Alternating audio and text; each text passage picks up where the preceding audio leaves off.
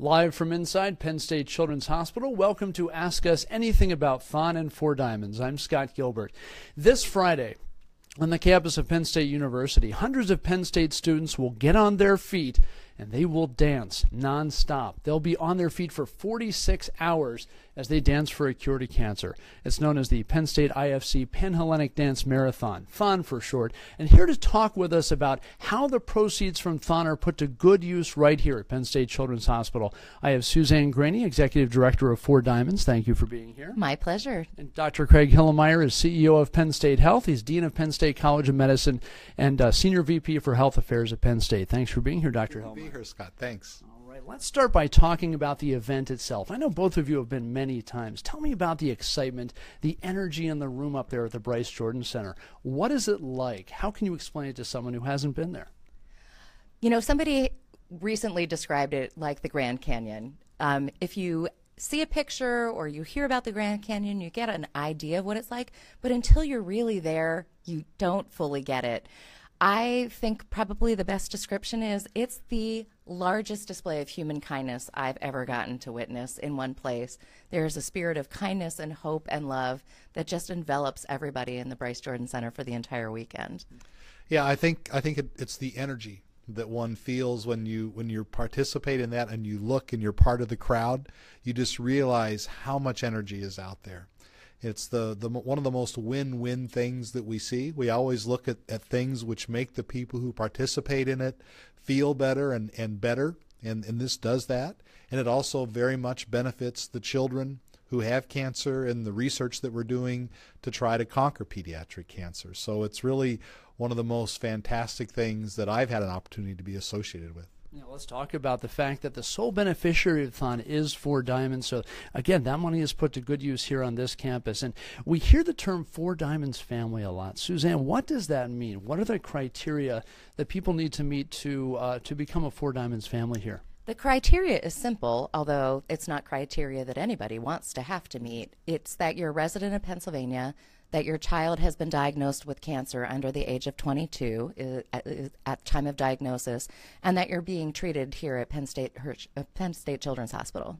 And there are a lot of services here at the Children's Hospital that benefit from THON in addition to that direct patient care, but then all go back to helping the families, right, Dr. Hillemeier? Yeah, absolutely. I mean, I think you can add up 24 different types of specialists we have that work with our children and families that have counselor, from social workers to physical therapy to occupational therapy to play therapy to music therapists. I mean, that's one of the biggest things that they see is when the guitar comes in the room, you can see the smiles come out. And it really is that lets us provide an exceptional experience for those children and their families who are struggling to conquer cancer. You're watching Ask Us Anything About THON and Four Diamonds, live from Penn State Children's Hospital. I'm Scott Gilbert, along with Suzanne Graney and Dr. Craig Hillemeier. We welcome your questions in the comment field below this post. We can pose them to these two folks live, or even if you're watching this on playback, feel free to pose your questions, and we'll make sure we get you some answers as well. Feel free to just post your exciting comments, too, your reflections of THON, if you've been up to THON before, things to share with our audience. I'd like to talk a little bit about research and how research is funded through THON, and that is the only way to a cure, so it's so important. It's really important. We talk about the equation for hope, which is the combination of world-class clinical care, care for our children, transformative philanthropy, which is exactly what THON is, needs to be combined with life-saving research in order to have hope for a cure. That combination of all three are vital. So there has to be a focus on research. That's where we will find new ways to treat cancer, new discoveries of how to use drugs differently, and how to boost the survival rate so that we can save every child. Yeah, I think if you look at children with cancer, we now do a lot better than we did 3 or 4 decades ago. I think almost 4 out of 5 children that have a diagnosis of cancer now survive the cancer. But of course that means that 1 out of 5 do not. It also means of the 4 of 5 that we treat with cancer, we need to come up with ways that treat that cancer that have less morbidity associated with them, less long-term side effects associated with the type of treatment we have. That's why something like THON, which is really for the kids and focused on conquering pediatric cancer, just gives us so much hope and energy around here as we do our business. Fantastic. And Dr. Hillemeier, you touched on that concept of morbidity, some of those long-term side effects that the existing treatments for cancer can have on children. And Suzanne, that's part of the reason for the survivorship clinic we have right here in this building, right? That's exactly right. Sadly, we know that 2/3 of the children that survive this have a likelihood of developing some type of complication that came because of their treatment. Those types of long-term complications need to be watched long after the patient is done with their standard cancer treatment. So the survivorship clinic is making available an appointment for all of our children who are leaving their oncology care to have follow-up scans once per year to make sure that they're keeping an eye on any of the complications that might arise from their treatment. They're also, as they transition out of being children and into being adults, they're given an individualized medical plan as they transition out of oncology and into a primary care physician and their own responsibility for their care as they become 18 or older, for them to know what actually happened, what were the risks that were associated with the type of treatment they had. They might have been too young to know what the exact course of care was. So that individualized plan gives them an opportunity to be proactive adults in watching their own health care and keeping their eyes open for those complications. You're watching Ask Us Anything About THON and Four Diamonds from the campus of Penn State Children's Hospital. I'm Scott Gilbert along with Suzanne Graney and Dr. Craig Hillemeier. We welcome your comments and your questions below this post, and we also encourage you to share this post if you find this to be an exciting topic, and really, who doesn't? THON is just such an exciting 46-hour period of time, and it really marks the culmination of a year of effort up there at University Park, doesn't it? It does, and this year in particular is really special. This is the 40th anniversary of the partnership between THON and Four Diamonds.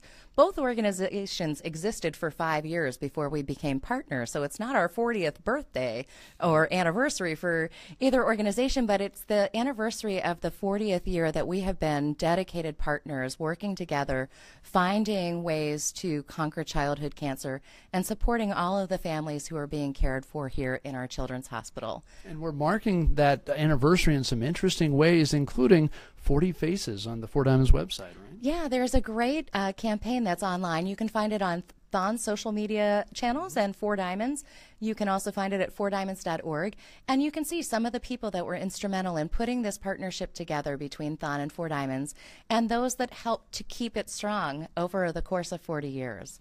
And Dr. Hillemeier, what is it like for you to look back on, 40 years of a partnership here? Because before you were in your current position, you oversaw the Children's Hospital here, so you know this subject matter very well. Yeah, it's been really exciting to see this evolve over time and to see the students every year pick up the mantle from the previous year and to have the energy and the enthusiasm to make it a successful year. You know, we always say it's really about the relationships that are formed, and it really is the relationships between the Four Diamonds families and those students who are really spending all year trying to figure out how to support those families that actually culminates in THON, that I think really makes it what it is today. That's really a pretty exciting thing. And the students from THON, those who take part, are a presence right here in the Children's Hospital throughout the year. We see them wearing their T-shirts and interacting with patients. It's not just up at that event, although there is plenty of it up there, but they're out here throughout the year too. Yeah, we love that we have the opportunity to bring the students actually to our hospital to let them see what is the impact of all of the work that they've been doing. They get an opportunity throughout the course of the year. We host scheduled tours for these students, and they are from students at University Park, but also from all the Commonwealth campuses have an opportunity to sign up to come on a tour. And we're able to introduce them to a family and let them hear a personal story about how they're being helped because of Four Diamonds and THON. They get an opportunity to go into one of the research labs and hear from the scientists about what a difference it is that they're making and how that funding helps to sustain what they're doing in how they're looking for new ways to treat childhood cancer.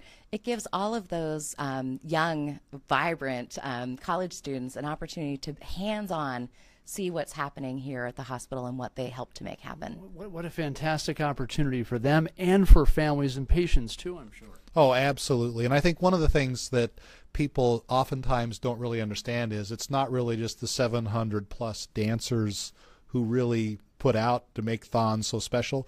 There are literally many thousands of students, each of whom spend over hundreds of hours making this whole THON successful. Looks like we have a question. We do indeed, and we invite you to add your questions to the comment field as Madison has just done. Madison's asking, what are some of the things that you've been researching and developing recently? So many things happening here behind the scenes. Oh, it's amazing. And, you know, the dollars that come through THON to 4 Diamonds primarily make sure, first of all, that patients and families have all of their needs taken care of and that we provide them exceptional care. But those dollars over and above that go to provide for the research, which is going to conquer pediatric cancer. And much of that research actually focuses on those cells that cause the cancer that in some ways seem to act as if they're immortal. They don't have the normal type of senescence, the normal type of life cycle that eventually dies as normal cells do, and that's why then they take over and they oftentimes cause problems then as cancer. And so much of the research that we have going on tries to look at what we call the molecular mechanisms of why those cells continue to grow and grow and grow and eventually result in what we call cancer.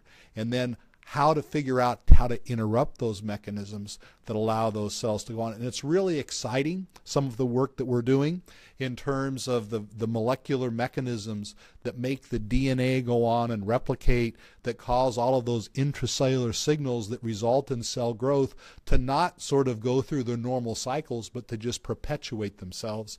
And we have some really exciting things happening in that area. It's exciting work, and it's work made possible by those who are dancing up at State College this weekend. It's true. One of the other projects that is really simple to understand, because this is all really complicated science, Dr. Sunny Dovat is working specifically in high-risk leukemia, and he is looking at a particular gene. You know, all of us have genes that can turn on and off depending on how they're stimulated. But the gene that he's looking at is called Icarus, and it's believed that if we can figure out how to turn on and off Icarus, we could figure out how to turn on and off leukemia, which is just startling to think that we're that close to having identified the gene. Now it's figuring out how to manipulate it. But it gives hope to all of us that we're close to finding answers that scientists have been looking for centuries or generations at least. Yeah, absolutely. It's very exciting. You're watching Ask Us Anything About THON and 4 Diamonds from Penn State Children's Hospital. Thank you for the questions and the comments so far. Our next comment, or I should say question, comes from Joni. Joni's wondering if there have been any positive outlooks for the future in making childhood cancer safer, fewer long-term side effects. I think she's talking about that Sure. morbidity issue and the fact that some of the treatments, I guess you could say that they cure cancer, but down the road the patients live with those long-term effects. So as Suzanne pointed out, many of the patients who survive pediatric cancer end up having difficulties later on, and that's why it's important that we follow them. But the real answer to that problem is to try and figure out why they have those problems. And there's some really exciting understandings about individual susceptibility to the medications, because not all of these medications are going to impact each individual the same way. So understanding the various molecular mechanisms and enzymes that individuals have to deal with the particular mechanisms directly impacts the toxicity or side effects they're going to have. So if we're able to use the terms precision medicine or personalized medicine to understand how the individual is going to respond to that therapy, we can then better prepare a therapy which will minimize the side effects and still maximize the effect against the cancer. And so that's probably one of the biggest things that's come about in the last 5 or 10 years, is understanding that not all of the medicines that we use will have the same side effects on everyone, and trying to individualize that therapy. We're also getting a lot better in terms of monitoring the side effects during the actual therapy that might then go on to produce long-term toxicity or side effects. So it's a really good question, and I think there's a lot of really good work so that we have less, we use the term morbidity, less morbidity associated with these medicines in the long term. We've mentioned a couple websites. I want to throw a couple things out there because as the energy ramps up heading into this weekend, you have some more opportunities to learn even more about THON and Four Diamonds and that connection that's been in place for 40 years, including a television program this Friday. It's called Good Day PA. You can catch it at 12:30 p.m.